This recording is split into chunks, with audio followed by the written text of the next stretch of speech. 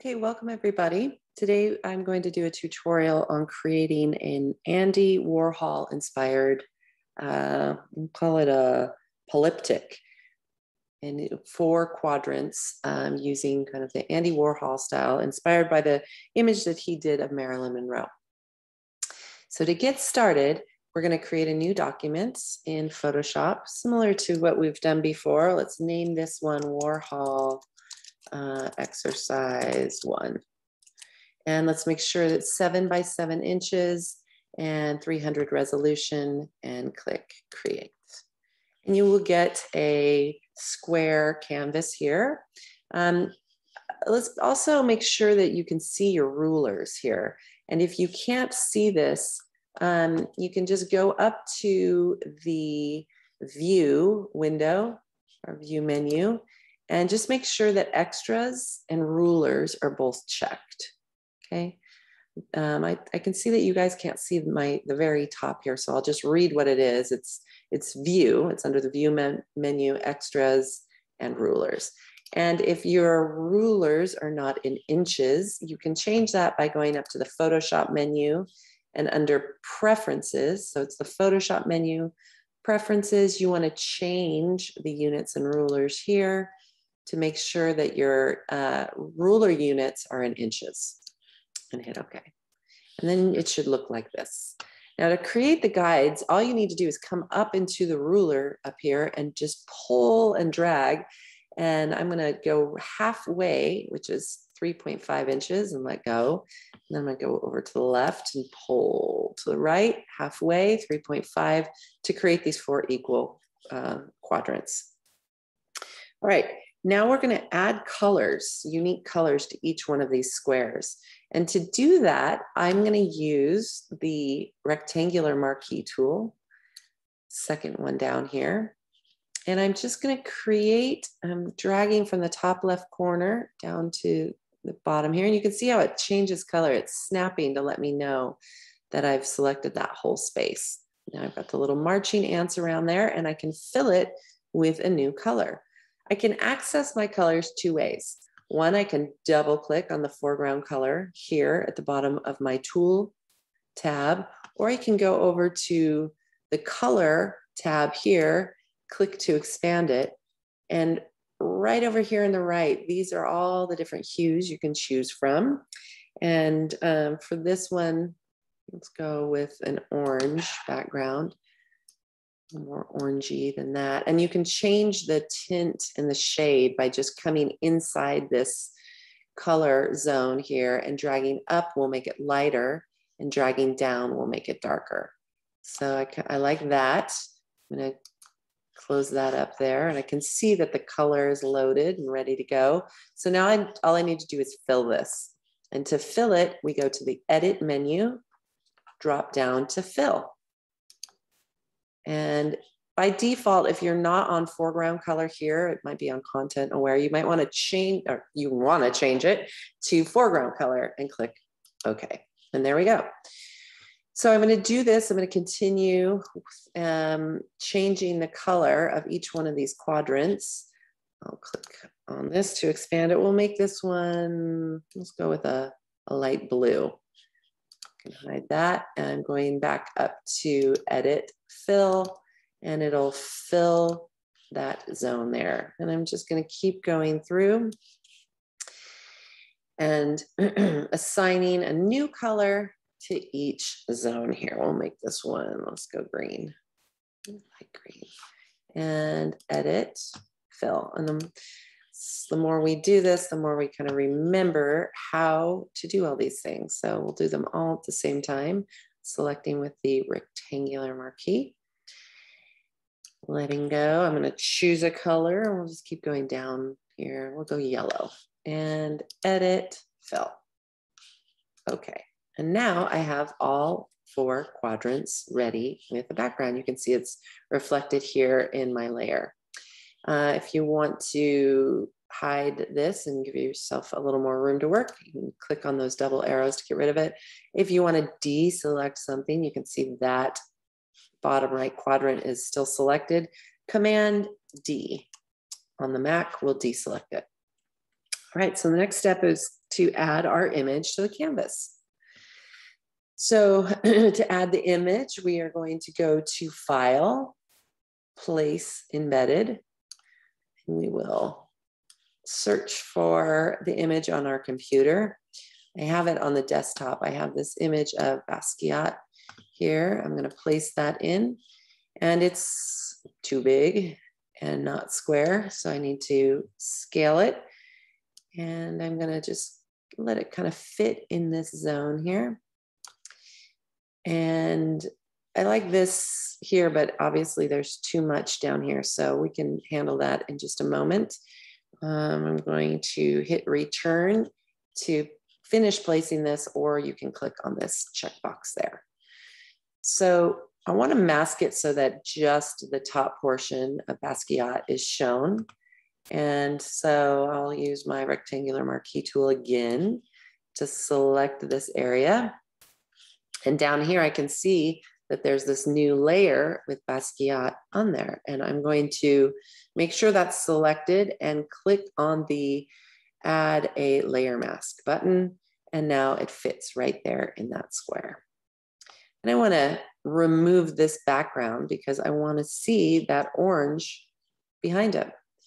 So to do that, you can use the quick selection tool like we did in the last exercise, or you can use the object selection tool. Stick with this quick selection tool. I like it. And that was a nice quick selection. I notice how I just stayed inside his frame. I don't want to select this, so I didn't ever leave his frame there. And then I'm going to come up and click this button at the top of the canvas, my selected mask button, and it's showing me my selection. The red background here is just because of my view mode. You might be on a different view. To change how you see it, you can look under this view mode, and this just helps you see what your selection is. I like this red for what we're doing. And the opacity slider shows me the original. That's the original. And as I slide the opacity to the right, this is my selection.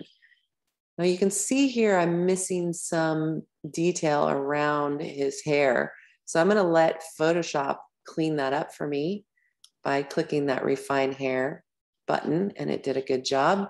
And now I just need to get out of this view by outputting my selection to a layer with a layer mask. So I'm going to come over here, scroll down to the bottom to the output settings, click on the output settings to expand it, and make sure you're outputting your selection to a new layer with a layer mask.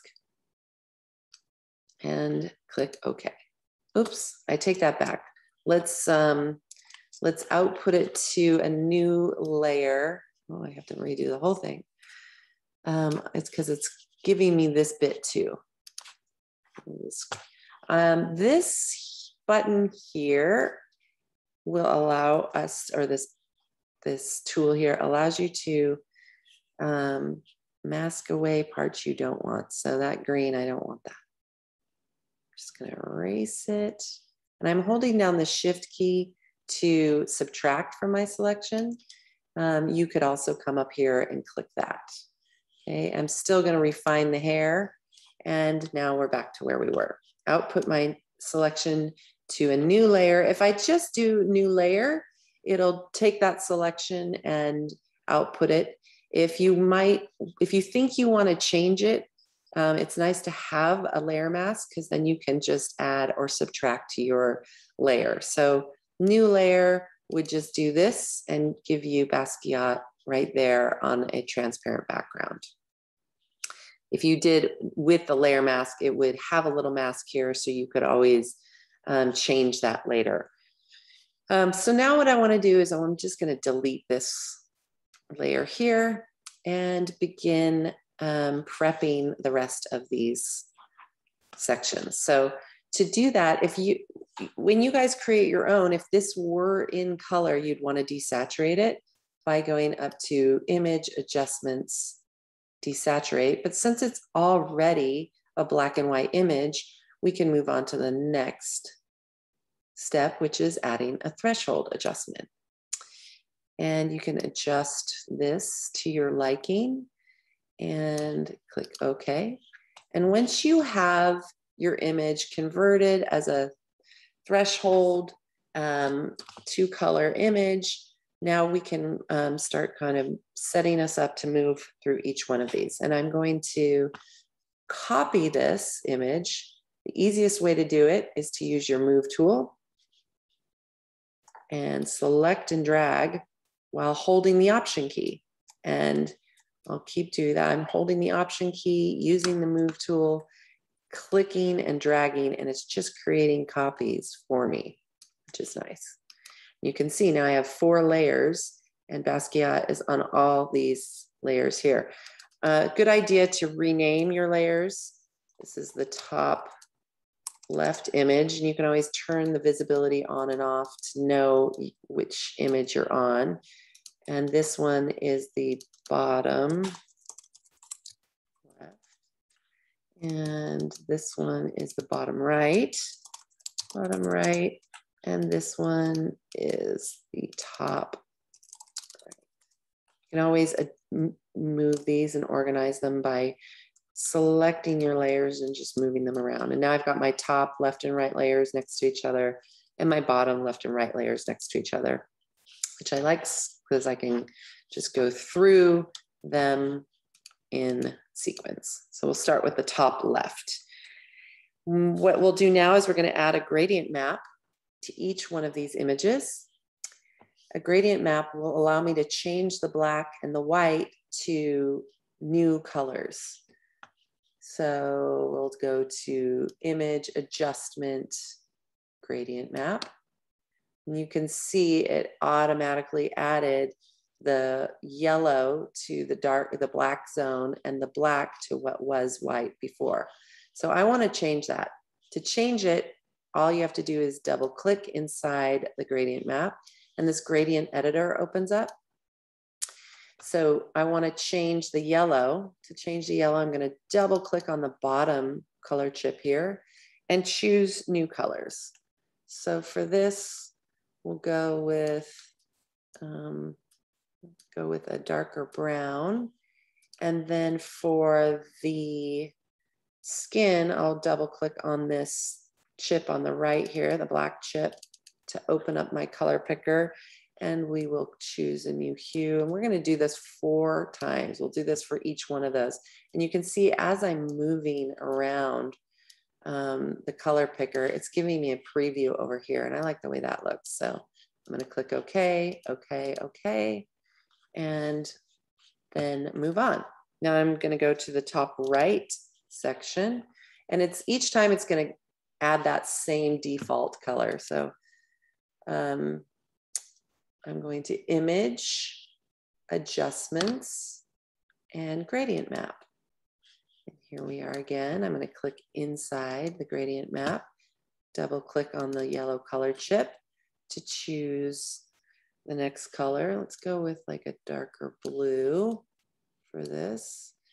Click OK, and then double click on the bottom color chip on the right and choose a new color.